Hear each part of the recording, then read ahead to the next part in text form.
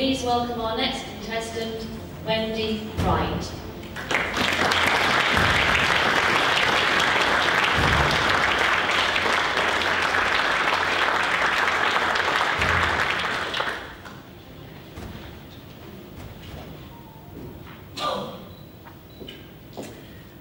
Chair, ladies and gentlemen, didn't our speaker come up to the lectern in a very calm way? Took the time to get himself comfortable and get the lectern where he wanted it. Our speaker took eye contact with the room and the chairman and gave a nice salutation. And then we were immediately drawn in because we were asked a question and we needed to give this person some help. And this was a great way of getting immediate participation in. Tick. Good one. And from the very beginning, we were chuckling along with this speaker, weren't we? He got us laughing at nothing particularly funny, funnily enough, but we were laughing all the way. So I think this speech would have been a really useful one to do for a humorous, for the humour speech. And then we got into the body of the speech, how we are all creatures of habit, and oh my goodness, aren't we? Especially when we heard all of that. We got a nice gesture. I loved the cleaning of the hob. In fact, I wish my husband would do that a bit more. And we got some lovely work, some lovely alliteration. It was scattered with it, wasn't it?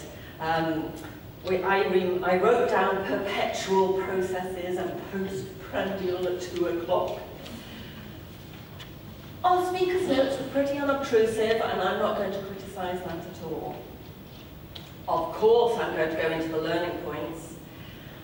I felt, if I was being critical, that this speaker's hand movements were a little like this, juggling maybe.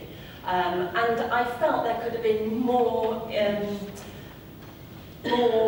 proper gestures. So to stop the hand movements, maybe just put the hands to the side like this when the speaker is not doing the thing that he's doing, or like this. Ladies often do this. So I picked up a bit about Brenda with the IBS, because I felt in the middle the speech went into a little monotone section. That's me being super critical. And so I felt that when we talked about Brenda with the IBS going on holiday, it could have been, now Brenda, and maybe we could have put in a sort of an eye movement and a bigger motion there. And talking about the whole monotone thing, the speech was slightly long, wasn't it? Stated 8 to 10 minutes and 11:28 was given. So maybe we had a little bit too much in there. And there could have been a little bit more of a word picture. Let's pick up on Brenda again with her holiday. We could have had a bit more of a picture of this Brenda, I don't know, in a bikini on the beach or something like that. We could have lots more description on that.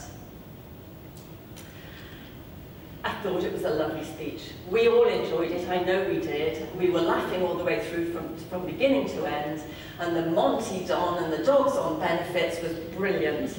I can't wait to hear the next speech from this speaker at some point. Well done.